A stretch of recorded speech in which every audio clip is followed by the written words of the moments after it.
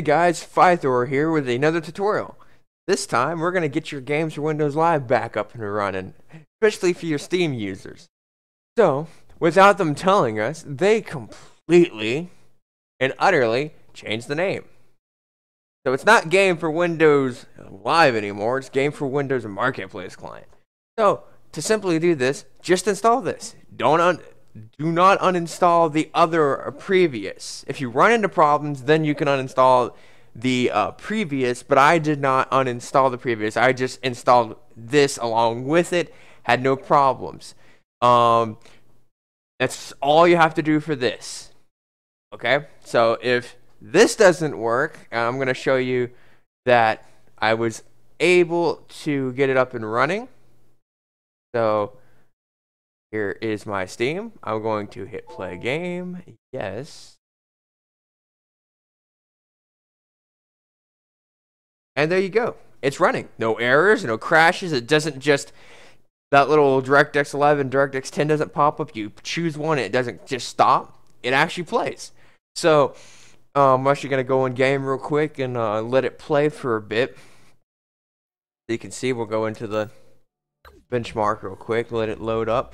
But yeah, so that's all they did. That's really all you have to do to get it to work, as you can see here. Now, for some reason, it changes all your resolution. So you lose like 720. You lose all your resolutions get confuzzled. So, in my opinion, put it in window mode because there's the way it changes the resolutions, there's no monitor that would support any of those resolutions at all. I'm sorry. It was like 1280 by 762, 62. Yeah. So I'd recommend putting it in window mode or leaving it alone in full screen. If you enjoy full screen, don't mess with it because it's going to jack up all your resolutions.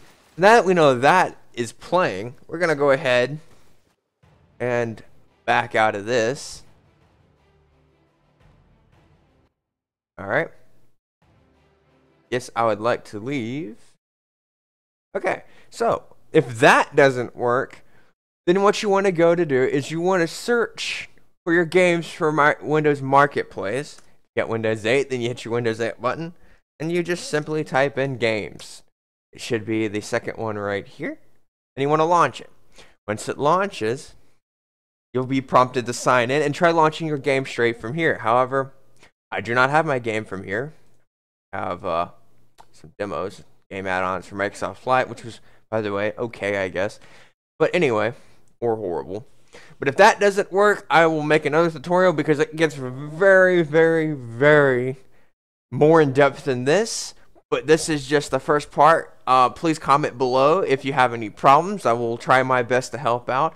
But once again, I hope this helps you and get your game up and running.